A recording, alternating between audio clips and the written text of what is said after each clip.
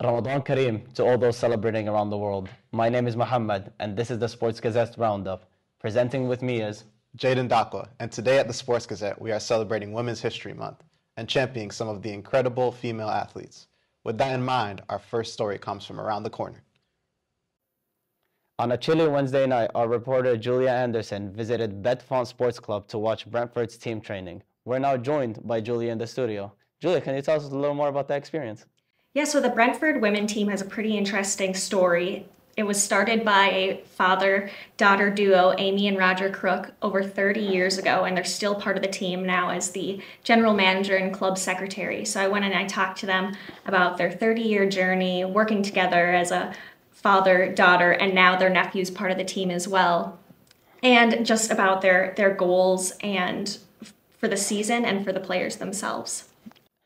Here's more on this story and what makes the Crook family so unique. Meet father-daughter duo Roger and Amy Crook. Roger started the Brentford women team in 1990 so a teenage Amy could play football. Over 3 decades later, and they're still part of the team, which officially partnered with Brentford FC 3 years ago. So it all started obviously with my dad being asked to run an under-14 team.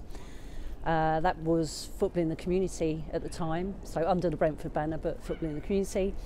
And he snapped at the chance. Amy and her dad have been lucky to work side by side in different roles for the team since its inception. So he's chairman and club secretary, and also my father. The relationship, we work really well. I mean, gosh, I couldn't ask for a better dad, seriously. And to get to work with him, he'll probably say something different, but no, to get to work with him is, you know, it's like an ultimate goal. Not one point I can honestly say, hand on heart, I've never ever fallen out with her. We've never ever had a cross word. But on another side, yeah, she's a pain in the neck.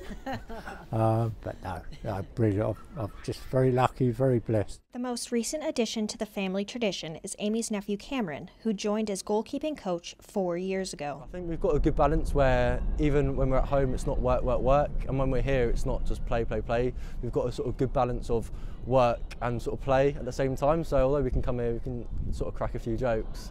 But then it's also right, if there needs to be sort of serious conversations, then there's serious conversations. And then at home, we can mess about, and I'm not worried about sort of playing with my auntie, sort of in the garden, who's also my general manager. Now with the backing of Brentford Football Club, all focus is on promotion. To get up those tiers in the pyramid table and then reach, you know, top flight football, support these players through strengthening their selves through well-being, to making them strong, making them elite players. So that transition is, you know, easing in now and just giving them the best opportunity in their football career. This has been Julia Anderson reporting for the Sports Gazette. The Brentford women's team will soon be in the spotlight when they play at the G-Tech Community Stadium for just the second time on Sunday, as they prepare for a massive fixture against Ashmount Ley. Our reporters Max Flanagan and Johnny Coffey headed down to Brentford to find out more. Brentford women play at the G-Tech Community Stadium only for the second time in their history as they face Ashmount Ley in the league at 3 p.m. on Sunday afternoon. Captain Molly Holmes will be eager to lead her team to yet another victory. Brentford come into the game in fine form. They're currently protecting a 12-game win streak that they've held since the start of December. Brentford Women General Manager Amy Crook feels this will be a great opportunity to show how far the women's team has come since last season's G-Tech fixture. Head coach Carly Osborne has led his team to a perfect 2024 so far, with 2 cup finals and a league title still up for grabs. The Bees are currently in 5th position on 25 points, but are 5 games in hand on the league leaders on 41 points. It's Ashmount Ley's first season in the Division 1 North, and an opening day 3-2 win over the Bees at the start of the season was their biggest result yet. The Bees made their G-Tech debut back in November 2022, where a record crowd of 5,116 fans turned up to see them beat Watford Development Ladies 4-2. They'll be hoping for a similar result and also be hoping to beat that record again. You can read all about it on the Sports Gazette. It's been a decade since women's boxing was introduced into the Olympics. We are joined by our boxing expert, Oscar Pick, who has more to discuss about the sport. Welcome, Oscar. Can you tell us more about the history of women's boxing at the Olympics? Absolutely.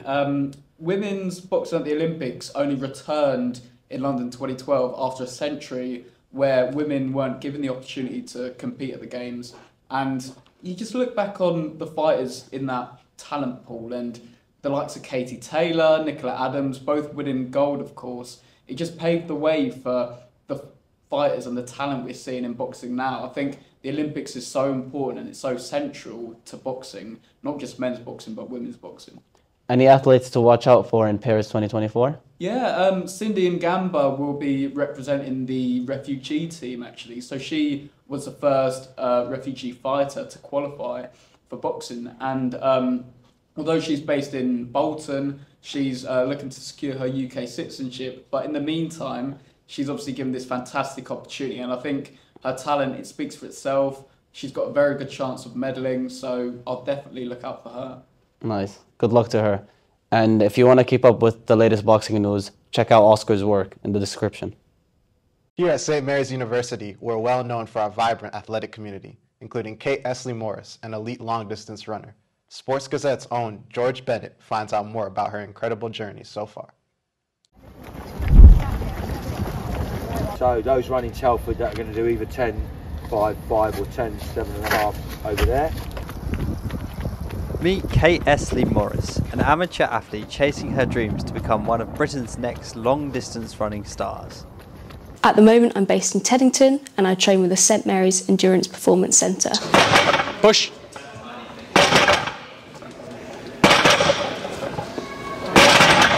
She isn't shy of setting her expectations high. Having already competed against some of the top athletes in Europe at the prestigious Highgate Harriers Night at 10,000 metre PBs, she is now looking to earn herself international recognition. My ultimate goal would be to run in a Great Britain vest. I imagine this will probably be over a longer distance, like half marathon or marathon. That's where it's kind of heading and where I look strongest. Like I'm definitely better over the longer distances. Most would assume that an athlete of her calibre is sponsored and gets paid to train and compete. However, this is far from the case. So I'm still in my first year of like being out of university and my first like full-time job. So I'm really lucky that the team I work with are very understanding of my goals outside of work. So I'm in a position where I do work from home part of the week. So these are my training days. And on these days, I'll start work a bit earlier so that I can then take my break to go and train with the group. Kate isn't the only one in her family to chase dreams of athletic prowess. Her husband George is an ex-Team GB and Commonwealth fencer who is now her strength and conditioning coach and training partner. The reason that I've designed the S&C the way I've designed it for Kate is that we've got a lot of ankle and foot conditioning. Imagine you're trying to crush a can underneath your foot with as much force as possible. Today you saw her do a 3/4 squat off the pins. This is like a super maximal exercise that we can do. So really sort of eliciting those big strength gains and adaptations. Most amateur distance runners never turn running into a career. But with her near-perfect work-life balance, it appears that it's all systems go in the Esley Morris household. And that is all we have time for today. Make sure to check out all the coverage on the Sports Gazette website and follow us across all social media platforms. But for now, it's a goodbye from me. And a goodbye from me. See you soon.